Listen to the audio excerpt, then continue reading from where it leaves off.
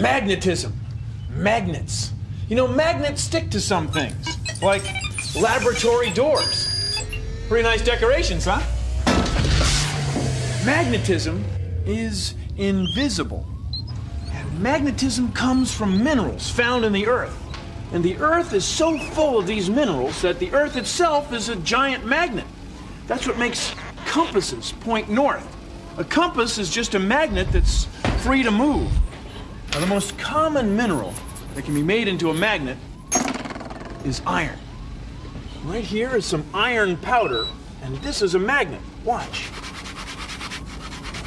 The magnet makes the iron powder form these lines, and we call that a magnetic field. Now, only 3 things can stick to a magnet: iron, nickel, and cobalt. Nothing else will stick. Not rubber dinosaurs, aluminum, silver or copper coins, gold jewelry, but iron sticks great. Now, magnetism comes from moving electrons. You know what we call moving electrons? No. Call it electricity. Now, where would we get some electricity? Well, how about from this battery? Now, when I connect this battery, electricity will flow through this coil, and we'll get magnetism. Here we go. Watch. There's enough magnetism to hold up all this weight. Now, what'll happen when we disconnect the wire? Well, the magnetism will stop. You ready? Sure. 3, 1,000. 2, 1,000. 1. 1,000. You live on a magnet. That's right, the Earth is a big magnet. That's what makes a compass work. Magnets are made of metals: iron, cobalt, or nickel. If a magnet comes near one of these metals, it pulls on it. If a magnet comes near another magnet, it pushes on it or pulls on it. With magnets, likes repel, opposites attract.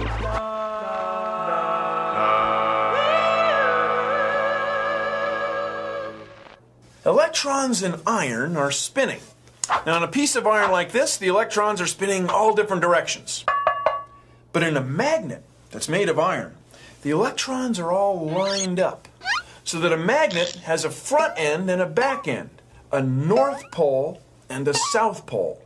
Now, what would happen if you could cut a magnet in half? Would you get a magnet that was only a north pole or a magnet that was only a south pole? Well, take a look at this. These are the electron cars of science, and they each have a front end and a back end, a north end and a south end. Now, right now, they're parked all which way, but let's line them up like the electrons in a magnet.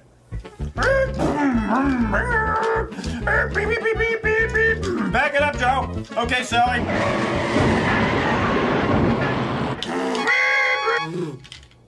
There. Now, let's cut them in half. See, we end up with 2 smaller magnets. These cars have a north end and a south end, a north pole and a south pole. So if you break a magnet in half, you get 2 smaller magnets that each have a north pole and a south pole. Near as we can tell, there's no way to get a magnet with just 1 pole. This train floats over its rails on a magnetic field. It's floating on magnetism, so there's no friction to slow it down, so it goes fast. Did you ever wonder which way is north? You could tell if you had a compass. They're easy to make. Just rub a needle with a magnet. Always rub in the same direction, like this. Rub it a lot, like 50 or 60 times. Now, put the needle on top of a film cap. It's plastic and it floats. The needle will slowly turn to point north. Science always points you in the right direction. Now remember, magnets are made of iron, nickel, or cobalt. And the Earth is a giant magnet because its core is mostly iron and nickel. You'll find magnets in all sorts of things that you wouldn't expect. Like doorbells, electric can openers, telephones, stereo speakers, and videotapes, bank cards, refrigerator magnets, and audio cassettes. very tall metal towers, such as the Eiffel Tower in Paris and the Space Needle in Seattle, are made of steel, which is mostly iron. So a compass needle points right to it. So if you're standing next to it, you could tell. You probably figured it out on your own, though, huh? This is magnetic or not? A screwdriver. Magnetic or not? Cold hard cash. Magnetic or not? A levitating train. Magnetic or not? This has been another Magnetic or Not. Hello. Why does this do this? Well, they're magnets, right? And right now, the same side of each magnet is facing each other, so they push apart. We say they repel. Now, you may have heard that opposites attract. Opposites attract.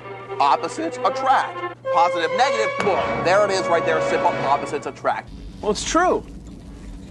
Watch. See that? They pull together. They attract. These magnets are made of iron, and iron is full of electrons, tiny particles that spin around the outside of atoms. Now, when electrons are moving, we call that electricity. So watch. When I close this switch, electricity starts flowing through this wire. And look, the needles of these compasses line up in a circle. Whenever electricity is flowing, a magnetic field forms. So, here are the magnets, but where's the electricity? Well, let's say that this is a microscopic view of iron, and the electrons are spinning around in little areas called domains.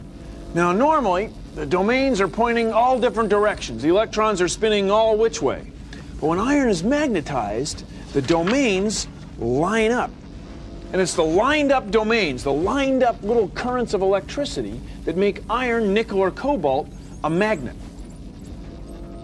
Our planet, the Earth, is full of iron and nickel, and the Earth is spinning. The iron and nickel is so hot, it's always churning and burning. It's moving, so its electrons are moving. The moving electrons make a magnetic field. The Earth is like a giant magnet, and that magnetism is the same thing that makes compasses point north. The magnetism is looping through our bodies our whole lives. In fact, it's going through you right now. Isn't that wild? Well, thank you for joining me on Consider the Following. The Earth's magnetic field extends way out into space. Charged particles from the sun, called solar wind, hit the Earth's atmosphere, and the Earth's magnetic field makes the air glow. Now, where the Earth's magnetic field is the strongest is at the poles, so that's where the air glows the most. Up here, we call the glowing the northern lights, or aurora borealis. Down here, we call the glowing the southern lights, or aurora australis. Anyway, we end up with these big belts of charged particles held in space by the Earth's magnetic field.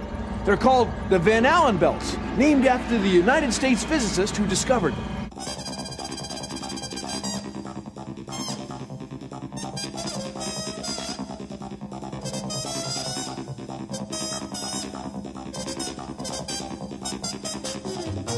The Earth's not the only place with a magnetic field.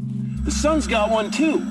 The sun's magnetic field causes sunspots, and they can make your television picture go fuzzy sometimes. I got some more news for you. If you're on Venus, Mars, or the Moon, you won't be needing this compass. You know why? They don't have magnetic fields, because their cores don't have enough molten liquid metal, and they don't spin fast enough to cause the churning and burning that you need to have a planetary magnetic field. But on Mercury, Jupiter, Saturn, Uranus, and Neptune, there are magnetic fields. On Jupiter, the magnetic field is 20,000 times stronger than the Earth's. On Saturn, it's 10 times stronger. On Uranus and Neptune, it's 100 times stronger. On Mercury, the magnetic field is 100 times weaker than the Earth's. You know what else? The galaxy itself has a magnetic field, but it's millions of times weaker than the Earth. But it's out here somewhere. This is Magnetic or Not? An aluminum bicycle. Magnetic or not?